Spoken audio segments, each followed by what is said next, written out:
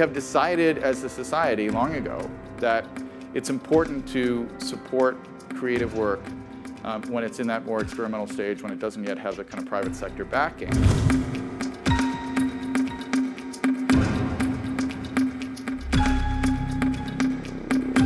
It decentralizes and diversifies and densifies the number of people who are involved in the decision-making process of which creative work should get funded and which shouldn't.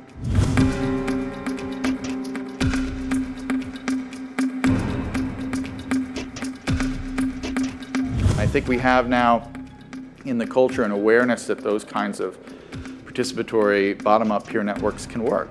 That people are willing to try things now because of the success that we can point to.